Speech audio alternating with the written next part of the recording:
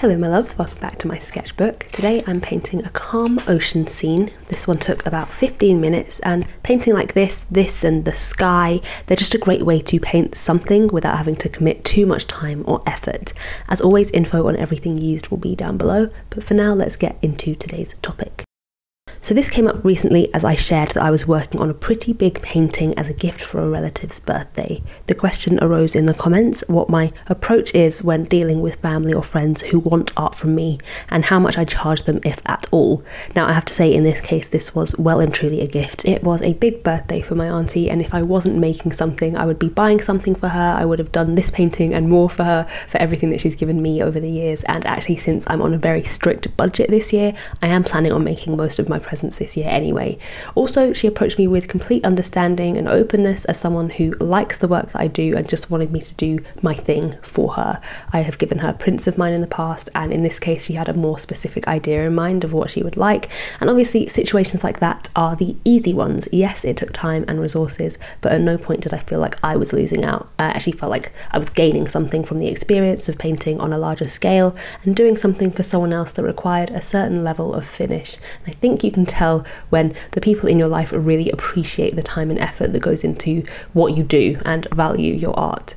The issue arises when people, and they're usually well-meaning people in your life, they don't have as much of an understanding of the value of your time or your art supplies, or even the often limited creative energy that it takes to make art.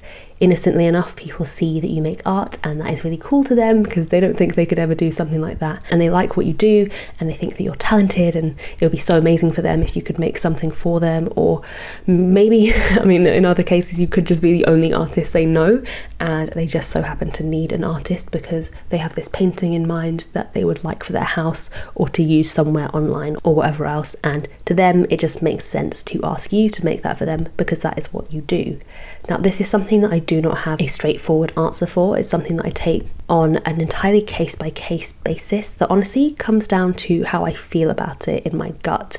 Does the thought of doing this fill me with dread because it is so far from anything I would normally do and it doesn't speak to me as an artist at all? Is this request making me feel like I'm just a means to an end for this person, like an inkjet printer just churning out something to their specifications, and they have no appreciation for the craft that goes into what I do? I have been in situations like that before, and maybe it's an age thing. I don't think I would have found it so easy when I was right at the beginning of my art journey, but right now I am at a point in my life where I don't even hesitate in those situations like that anymore, where I know it doesn't sit right with me. It's a very straightforward no. But maybe it is more complicated. Maybe I feel guilty because I really like this person and I feel like I should do something for them, and maybe I would love to, but realistically I don't know if I'll have the time to do it around the other things I have going on. Those no's are much more difficult, and maybe they don't warrant a no right away. Maybe they need a bit more thinking about, and we will get back to that later. But sometimes my gut just says yes. It might be about the person asking, it might be what they're asking for, and rarely, but sometimes it might just be about what they're offering in return. And as I've mentioned in the past, it generally has to be at least 2 out of 3 of those things for it to really click for me. Like, I don't know, I know you're not paying for this, maybe not right now, maybe not with money, but I love you and I think you're great, and I know you get me in the work I do, and I love the idea you've brought forward, and I know I would enjoy doing it. That's a lot of stipulations, right? But only if it feels right, which I know is such a wishy-washy answer, only if it feels right will I go for any commission at this stage. But especially making art for friends or family, are they approaching me from a place of appreciation and understanding, or am I just a means to an end? So when asked to do something, especially by friends or family, it's easy to jump straight into saying yes. We are natural people pleasers, and some of us may have even been raised to not say no to family under any circumstances. And in any case, it can be exciting to have your art wanted. So I would urge you, when someone asks you to make something for them, just to pause, and if you can, tell them that you need to think about it. You can say that you need to figure out if you have the time or if you've got all the right things in place to be able to deliver what they want, and ask yourself some questions and answer them honestly. Do you want to do this? And again, be honest. What is your gut saying? And if so, why? And I'm talking quite specifically about doing things for free at this point. And not everything has to be business. Not everything has to be a transaction. If you want to make art, make art. If you want to give it to people, do that. But only if that's what you want, not what you think you should do. And if you don't want to do it, why not? Do you have time to do it? How long would it take you, and could you be doing something else with your art in the meantime? If you could be doing something else, would you really? Or could this be a good chance to be accountable and actually deliver some creative work?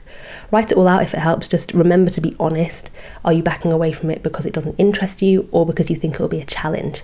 In that case, maybe it is worth taking on just to push yourself and prove that you can do it. Is the exposure that they're promising really worth it? Spoiler alert, probably / definitely not. Could the experience itself be good for you? Maybe. One thing to always bear in mind is that your time and your work do have value, as does art as a whole. So do what you can to uphold that by not underselling yourself or accepting free work just because you think you ought to.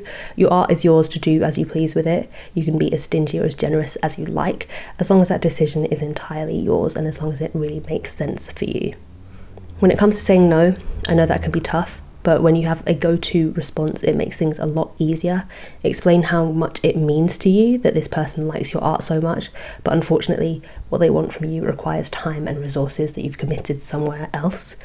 Keep it short and sweet. If they truly appreciate you and your work, they will understand. Anyway, that is all for today, guys. If you've had any awkward encounters with people wanting you to make art for them, tell us your stories below. I feel like everyone has at least one. And if you've had some great experiences with making art as gifts for people, a few of you have told me in the past about some lovely sounding gifts you've made for people, and I would love to hear about more. Anyway, thank you so much for joining me today. Let me know if there's anything else you'd be interested in me talking about, and I will speak to you soon in the next video. Bye.